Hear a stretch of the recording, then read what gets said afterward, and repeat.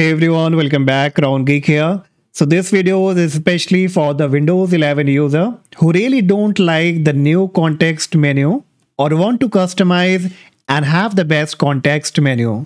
Now most of the pro users know how important context menu are for the faster productivity. So today I will be sharing a free tool designed for the Windows to create the high performance context menu item, and with this tool you can add your favorite application, your game, your browser in the context menu only. Even you get many kind of shortcut in the context menu only, from where you can access many kind of Windows feature by just making a right click. And not only this, you can customize your context menu to give it a new theme and new look so that you can make it more attractive.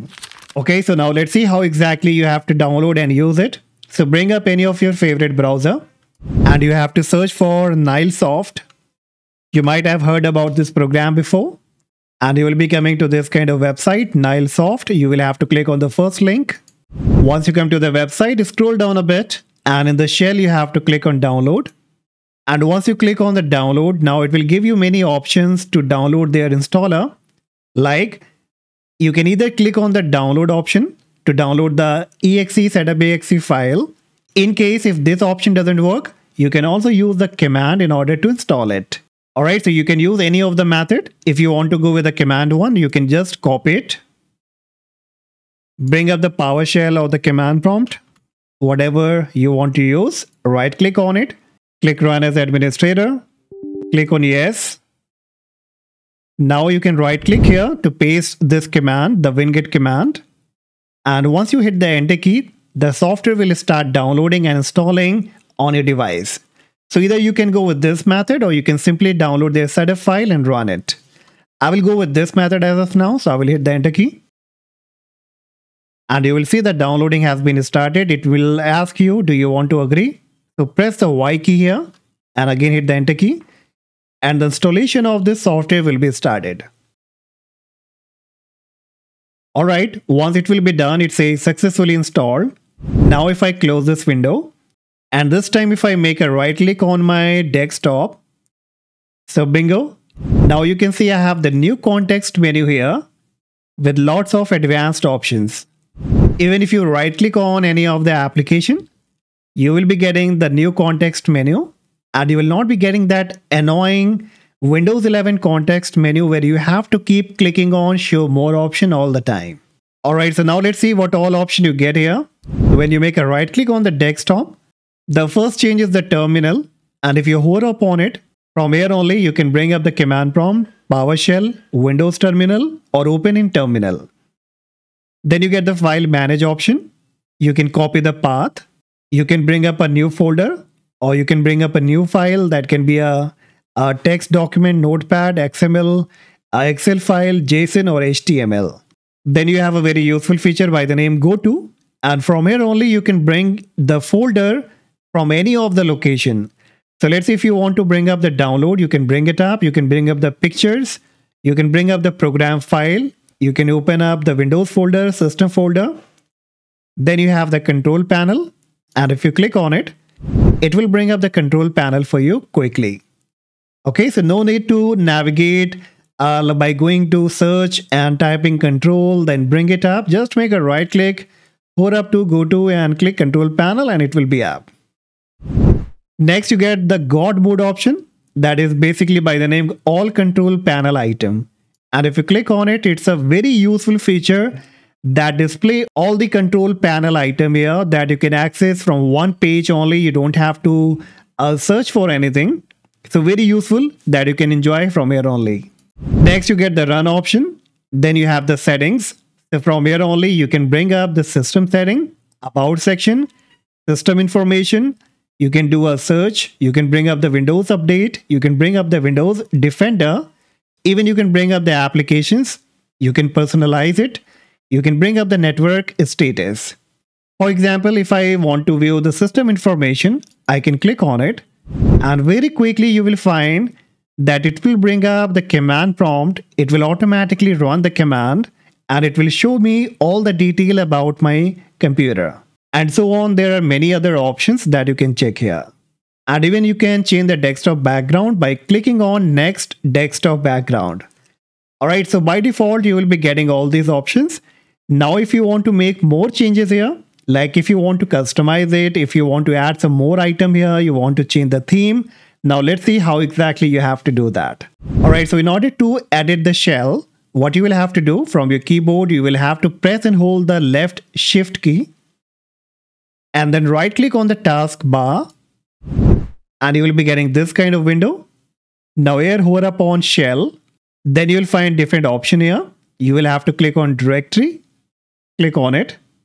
Alright, so now here you will find different kind of files. Now the one that you have to look for will be shell.nss. And in order to edit it, you can use different kind of editor like the Notepad++ or any other kind of editor. But I will be using the Notepad only, that is the default program. So what you can do, you can right click on it and click on edit in Notepad. Okay, and you will be getting this kind of page here. Now here you can make a lot of changes and you can see here, you can remove the terminal, you can remove the go to option. So when you make a right click on the desktop, you find the go to option. And if you want to remove it, you can just simply delete this line and this option will be deleted. Now, for example, let's see how exactly you have to make the changes. Now for this, I would also recommend you can visit their official website and then go to the doc section from the top menu option. Then from the left hand side, click on configuration. And here you will be getting the detailed information that how you can make the changes, what all changes that you can apply. All the path will be given here. Now, for example, if you want to add the command prompt directly, then you can copy this path here. Right click on it, choose copy, come back and paste here below the import. Now after pasting it, if I click on file and click on save, now in order to make the changes, I will refresh the refresh button by using the control key. So I will press the control key and then make a right click on the desktop. And bingo, so now you can see the command prompt has been added here. Alright, now if I go ahead and delete it, click on file, click on save. And again, if I press the control key and right click on the desktop, bingo, so you can see the command prompt has been disappeared. Alright, now let's make some more changes here. So I will be sharing a small code in the description and it's a very useful code. You need to copy from the description. Make a right click here below the import line and click on paste. You can also use a shortcut key that is Ctrl+V.